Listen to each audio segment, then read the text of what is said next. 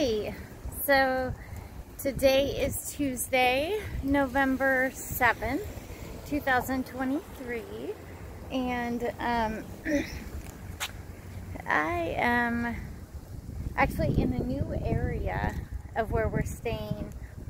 Not where we're staying, but like in the same city of where we're staying, up in Lake Conroe. Checking out some places, little shopping areas and whatnot. It's so neat. It's so beautiful. I love the weather right now.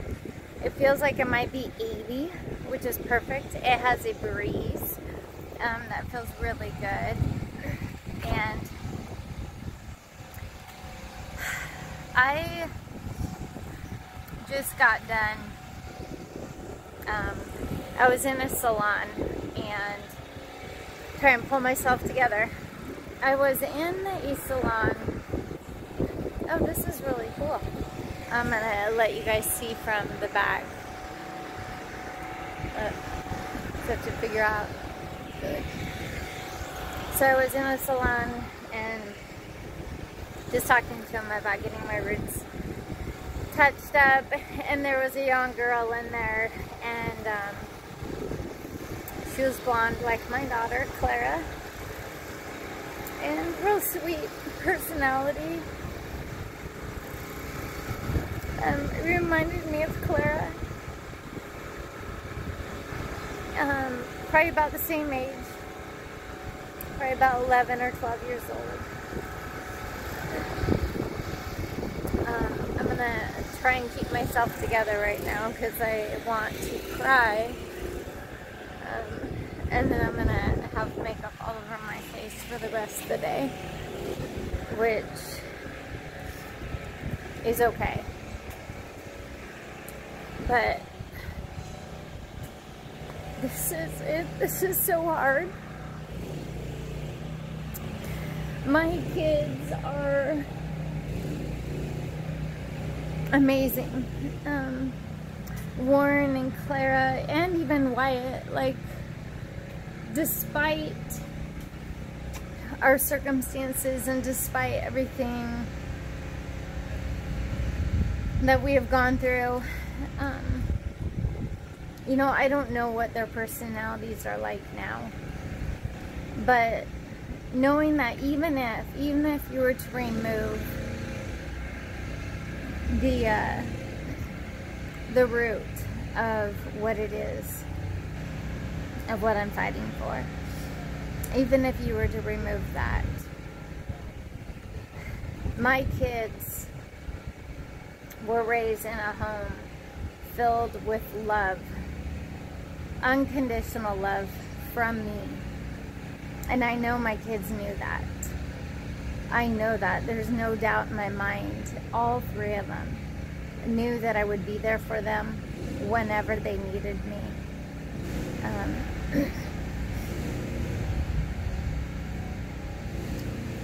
They were raised in a home with that they were blessed in everything that they ever needed and wanted. I'd have to say they never wanted for anything. They never needed for anything. Everything was always provided for them. And yet they were the most humble, loving, and caring kids in the world. Now I know those who are watching this and you have kids and you may feel yours are exactly the same way, and I'm not saying that mine are better than yours, not at all. But their humility, just their sweetness in their personality and their character, like, it is only God. It's the only Holy Spirit. It is the Holy Spirit that is indwelling in them and had been. It is the prayers, not only of me, but my family, my mom. I guarantee that my mom, their grandma Sojourner, have been praying for them before they were even born. My mom is an intercessor to our. It's something that she has always she's always been. And I am so grateful. I am so grateful that however short that it was, that I was with you guys, Warren Clara and Wyatt, I'm grateful. I am incredibly grateful. You guys impacted my life more than anyone in the whole world other than Jesus Christ. You guys impacted me in a way that can never be changed. I have been forever changed because I was blessed to be chosen to be your mom. Clara, Warren, you guys are the sweetest, most humble, loving, and caring kids I know. You truly are. I love you with all of my heart. I know that Wyatt, oh my gosh, when Wyatt was your age, same thing. He was so sweet, so humble, so loving, so caring. I'm going to get out of the wind so that you guys aren't blown out in the recording. But Wyatt, even at 15 years old, 14, 13 years old, he knew. He knew things about people. He had a discernment that can only be from the Holy Spirit, from the King of Kings and the Lord of Lords. And he had such a heart that people would come to him. They trusted him. Even kids in middle school would come to Wyatt and tell him that they were being sexually abused by their family members. And they would come to him and tell him that they were thinking about taking their life and committing suicide. People don't do that unless they see something within you that they trust. And all three of my kids, I would have to say, all three of my kids are that way because the Holy Spirit is in them, because they are made in the image of God. And that being said, I know that God will do whatever He can to bring redemption to me, my family, and most importantly, Wyatt, Warren, and Clara. By removing me from Warren and Clara's life is one of the most evil, darkest things that anyone could do. To remove a loving and a caring mother from a child. It's even said that even mothers who are in prison or incarcerated or abusive mothers, that they should still be in the life of the child with supervision. They should be in the life of the child making an impact and not breaking that bond. And it goes for the fathers as well. And yet I see here that my kid's biological father and now the new stepmom, Jenna Scott, are not doing that. They are not coming to me saying, hey, I want you to be involved in Warren and Clara's life. They're not saying, hey, what can we do to make this work? It's important for Warren and Clara to have their mother in their life. That's not happening. And to excuse it or blame it on the courts is even worse.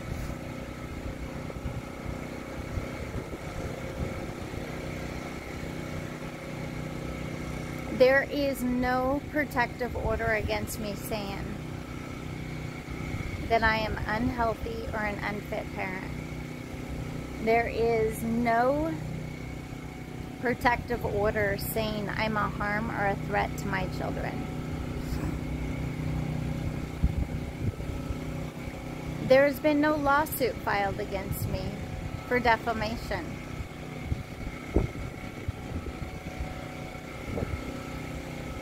I would challenge them. Let's see what a jury says. My children deserve to have their mom back. My children deserve to have me in their life. All three of them. What is being spoken into Wyatt's life, the narrative and spoken into Warren and Clara's life is nothing but evil. There's nothing good that can come from that. But my hope is in the Lord. My hope is in Jesus Christ. I know beyond a shadow of a doubt that all of these people will stand before God one day, and they will have to account for what they've done. I also know that Warren and Clara, just as they were under some supernatural, divine hedge of protection in our home when I was married to Brian, that they're still under that supernatural hedge, that divine hedge of protection, that their spirit and their soul are being divinely orchestrated and protected. And I know I've said this before, and this would be crazy and wild, but I feel like my kids are angels. I know they aren't, but maybe their mission on this earth during this exact time is to bring about a true salvation, maybe even a repentance upon those who are persecuting me, who are persecuting God. Because ultimately it says in God's word that when you persecute or when you come against a child of God, that you are coming against God himself. And we haven't seen him to stand up with his mighty right hand. We haven't seen that. Or how about this? They haven't seen that. I have seen it, because I have seen a supernatural love and protection and a mercy, an empowerment of God's grace in my life, because I've completely submitted to God, the Holy Spirit, and Jesus Christ. So as I go back to my car and I go about my day, I'll be reminded of that young 11 or 12-year-old girl in the salon that reminds me of my daughter Clara, that I haven't seen since July of 2020, that I haven't been able to tell her I love her and I miss her, and hold her and tell her how beautiful she is, and tell her how humble she is, tell her how she emanates the face of God and his love. I'll have to process that, and I'll have to trust and rely on God, rely on Jesus to hold me up while I continue to pray that I can take her to ice cream someday, that I can go shoe shopping with her, that we can go co-shopping together, and that I can sit face to face with Warren in the morning and have coffee or a soda pop and look out at the lake or wherever we are, and get real with him, get down to earth with my son Warren. But until that day, I will trust that God loves me.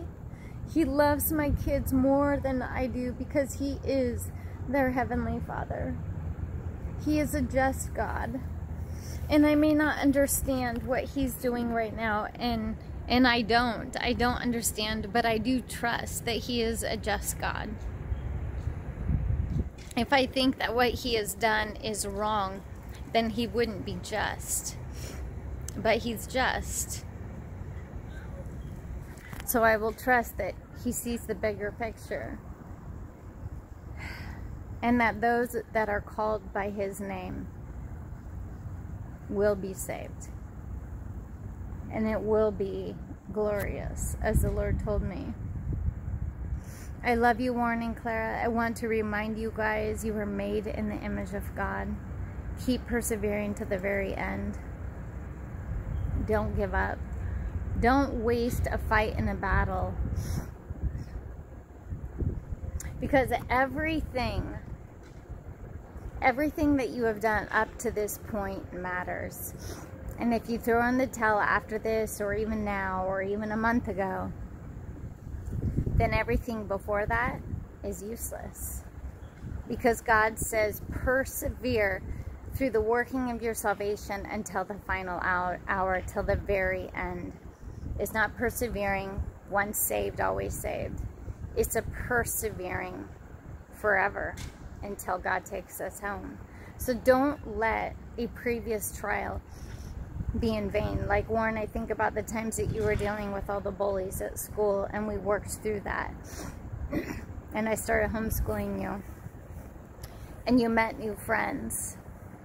And you had an awesome time over that first 2 years until you left for Washington with your biological dad, Brian Skog.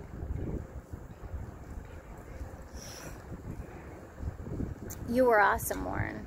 You were absolutely awesome. You made it through that trial. So don't waste that trial. Don't waste what you've gotten through already for the next few trials that God may put in front of you. And He will. There will be a test, because God is fortifying you guys.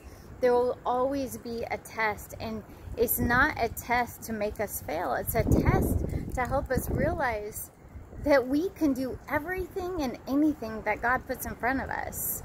Now, there are choices and decisions that we choose that are our own test, our own trial. And then it's up to us to seek God and ask Him to help us pull out of that trial. But there are also tests that God puts in our path. And it is, the whole reason for it is to show us how strong, how endurable we are, and how much we can persevere through that. There's a reason for it. It's glory to glory. And I know that you guys were made for this, all three of you. But it's your choice. He will not go against your free will. It's your free will. Now, of course, my prayer is that you surrender and submit your free will to God, to the Lord Jesus Christ and the Holy Spirit, to what He has planned for your guys' life. And through that, as God increases your faith and perseverance, you will be made righteous. You will be made just and have a forever seat in the kingdom of God with Him and with me and with anyone else. And I can't see that I'm going, but I feel like I have been persevering. So I pray that the Lord has a seat for me in His house and a seat on the wedding day. I love you guys. I miss you. God bless you. Father God, I ask that you increase their strength, their perseverance, and show them who they are as a child of God. In your name, amen. I love you guys. I love you. Bye.